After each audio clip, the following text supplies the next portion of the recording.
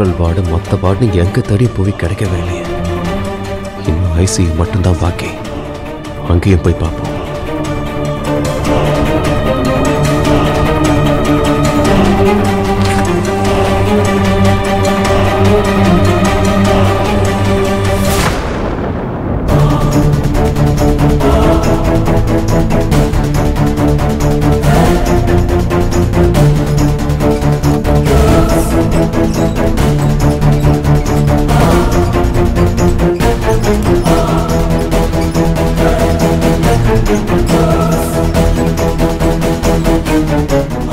எங்கேயாவது புவி கிடைக்கிறானான்னு பார்க்கலாம்.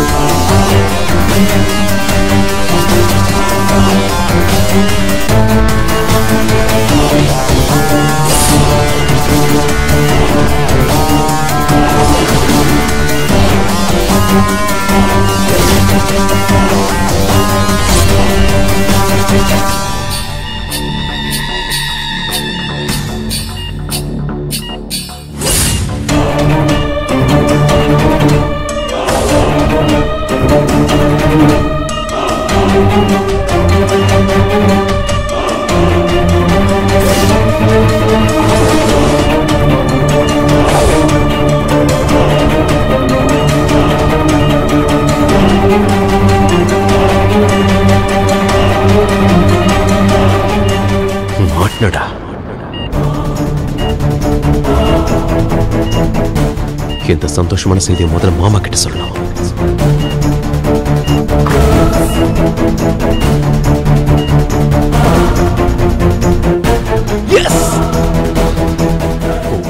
கிடைச்சிட்டா புவி. உன்னை இங்கிருந்து எப்படி தூக்கணும்னு எனக்கு தெரியும். முதல்ல உன்னை தூக்கிட்ட. அந்த பாரதி அப்புறம் பார்த்துக்கிறேன்.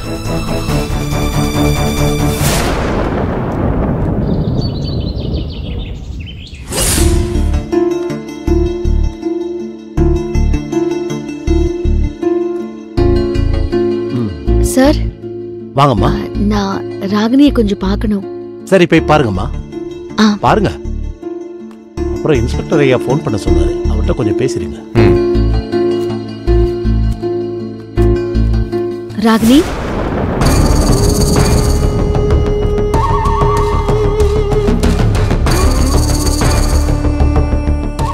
இன்னைக்கு உங்களுக்கு பெயில் மூவ் பண்றாங்க. கண்டிப்பா கிடைச்சிரும். அதுக்காக நான் கோவிலுக்கு போய் உங்க பேருக்கு அர்ச்சனை பண்ணிட்டு வந்திருக்கேன். இந்தாங்க பிரசாதம் எடுத்துக்கோங்க. வச்சுக்கோங்க. ரொம்ப சக்தி வாய்ந்த சாமி.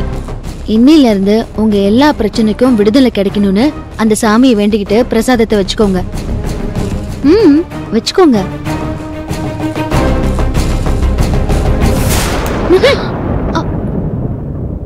ஏய், நீ எனக்கு அர்ச்சனை பண்ணல, நான் அர்ச்சனை பண்ண.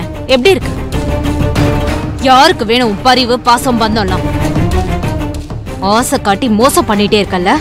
உங்க கோபம் நியாயமானது. என் மனசு நேர்மையானது. உங்ககிட்ட பொய்ய சொல்லி ஏமாத்த நான் இங்க வரல. நிறுத்த. உன் டயலாக்லாம் என்கிட்ட சொல்லாது. அதெல்லாம் அந்த வீட்டோட வச்சுக்கோ. சிவனேன்னு சென்னையில இருந்த என்ன சொத்து வாங்கி தரேன்னு சிதம்பரம் கூட்டிட்டு வந்தது நீ தானே? ரொம்ப நல்லா நடிக்கிற.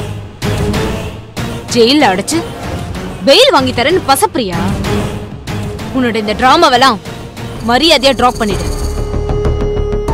சும்மா நல்லவ மாதிரி நடிச்சு ஏமாத்திட்டு இருக்காத. எனக்கு பெயில்ல வெளியே வரவும் தெரியும், அந்த வீட்டு சொத்தை எப்படி புடுங்கணும்னு தெரியும். நீ முதல்ல இங்க இருந்து போ. நீங்க என்ன தப்பா நினைக்கிற வரைக்கும் உங்களுக்கு தான் லாஸ். நான் நினைச்சது வேற, நடந்தது வேற. அதனாலதான் நீங்க என்ன இவ்ளோ கேவலமா பேசியும் நான் அமைதியா இருக்கேன்.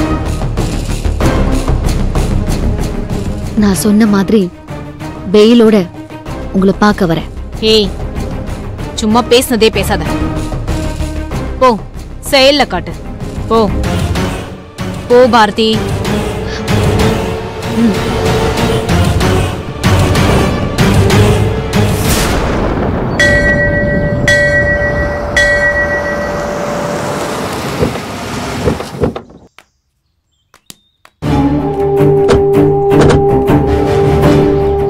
என்ன தமிழ் அப்படி பாக்குற?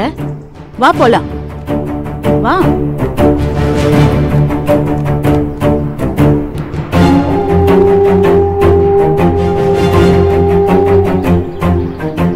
அத்தை, அண்ணன் காணாம போனதுல இருந்து தினமும் இந்த கோவிலுக்கு தான் வந்து புவியை நான் எப்படியாவது கண்டுபிடிச்சு கொடு கடவுளேன்னு வேண்டிப்பேன். ஏன் இன்னைக்கு காலையில கூட வந்துட்டு தான் போனேன். இப்ப எதுக்காக என்ன திரும்ப இங்க கூட்டிட்டு வந்திருக்கீங்க? நீங்களும் அண்ணனுக்காக வேண்டிக்க போறீங்களா? தமிழ், நானும் புவி கிடைக்கணும்னு தினம் தினம் சாமியை வேண்டிக்கிட்டு தான்ப்பா இருக்கேன். ஆனா இங்க அதுக்காக மட்டும் வரல. இந்த கோயில் ரொம்ப ராசியான கோயில் தமிழ். எங்க அப்பா அம்மால இருந்து, அண்ணன் அண்ணியில இருந்து, ஏன் எனக்கும் பானுமதிக்கும் கூட இங்கேதான் கல்யாணம் நடந்துச்சு. அதனாலதான் இந்த கோயில்ல வச்சுதான் உனக்கும் கல்யாணம் நடத்தணும்னு ஆசைப்படுறோம். உன் முத கல்யாணமும் இங்கே நடந்திருந்தா உன் வாழ்க்கையில இவ்ளோ பிரச்சனை எல்லாம் நடந்திருக்காது தமிழ். அக்கா, இப்ப எதுக்கு அத பத்தி பேசிக்கிட்டு? நடக்க போற நல்லத பத்தி மட்டும் பேசுவோம். அதுக்குதான் சொல்றேன் தமிழ், உன்னோட கல்யாணத்தை இந்த கோயில்ல வச்சுதான் பண்ணணும்னு. அப்பதான் நம்ம வீட்டை விட்டு போன ராசி சந்தோஷம் எல்லாமே திருப்பி கொண்டு வர முடியும். அது எல்லாமே சரிதான் அத்தை. ஆனா 2 பேர்ல யாருன்னு இது வரைக்கும் முடிவு பண்ணவே இல்லை.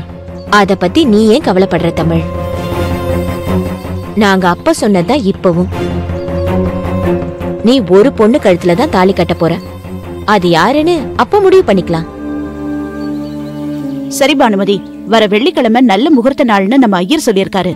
அன்னைக்கு இந்த கோயில்ல வேற ஏதாவது கல்யாணம் நடக்குதான்னு நான் ஆபீஸ்ல போய் விசாரிச்சுட்டு வரேன். இந்த புடி.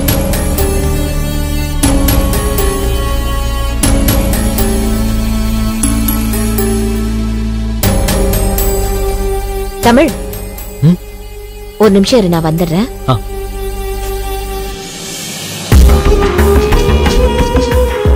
ஐயா வணக்கம். வணக்கம்மா, உட்காருங்க. இந்த கல்யாண குருக்கள் ரங்கநாத சுவாமி இருப்பாரு, அவர் இல்லையா?